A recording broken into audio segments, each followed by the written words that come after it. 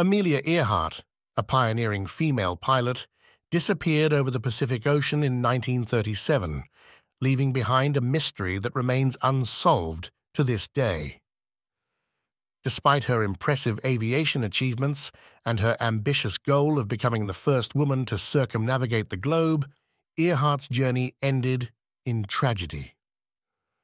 On March 17, 1937, Earhart embarked on her journey from Oakland, California, aboard a Lockheed Electra 10E plane. The departure was met with great excitement and anticipation, as Earhart had already set numerous records in the field of aviation. However, her attempt to make history came to a devastating end. Initially, Earhart and her navigator, Fred Noonan, encountered challenges that required their plane to be rebuilt. Nevertheless, they managed to resume their journey on May 20, 1937, and appeared to be making progress. They flew from California to Florida, making stops in South America, Africa, and Asia along the way. However, something went awry just over a month into their journey. On July 2, 1937, Earhart and Noonan departed from Lae in New Guinea, intending to refuel at the isolated Howland Island in the Pacific. Tragically, they never reached their destination. Instead, they and their aircraft vanished without a trace.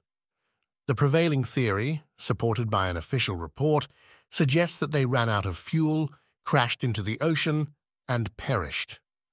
Despite this explanation, numerous alternative theories have emerged over the years. Some propose that Earhart and Noonan survived as castaways on a remote island, while others speculate that they were captured by the Japanese. There is even a theory suggesting that they were undercover spies who managed to return to the United States and live out their lives under assumed identities. The disappearance and death of Amelia Earhart continue to captivate and baffle people as the truth behind her fate remains elusive. Decades later, we are still left wondering about the circumstances surrounding her final flight and the ultimate fate of this remarkable aviator.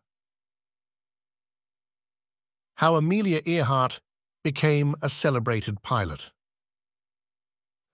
About 40 years before she disappeared somewhere over the Pacific Ocean, Amelia Mary Earhart was born on July 24, 1897, in Atchison, Kansas. Though she was drawn to adventurous hobbies like hunting, sledding, and climbing trees, Earhart was not, according to PBS, always fascinated by airplanes. It was a thing of rusty wire and wood, and looked not at all interesting. Earhart recalled of the first plane she saw at the Iowa State Fair in 1908. However, her perspective changed 12 years later. Subsequently, in 1920, Earhart attended an aviation exhibition in Long Beach and had the opportunity to fly with a pilot. "Once I had ascended a few hundred feet," she reminisced, "I knew that I had to pursue flying."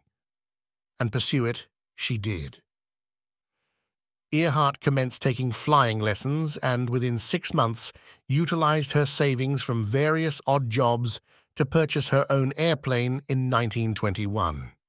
She proudly christened the yellow, second-hand Kinner Airster as the Canary. Earhart then proceeded to break numerous records.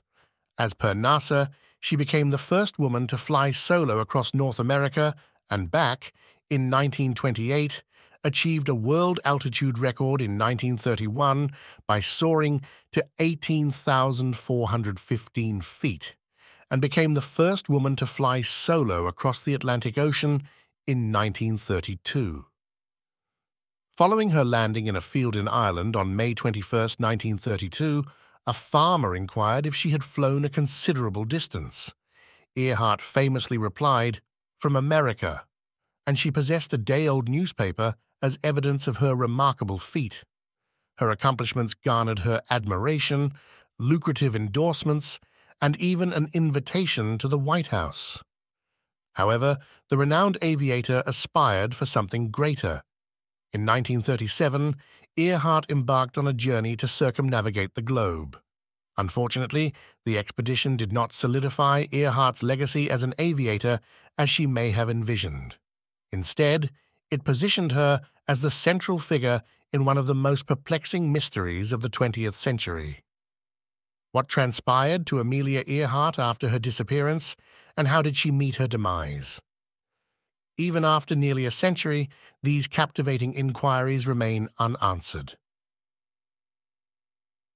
The fateful journey that ended with Amelia Earhart's death.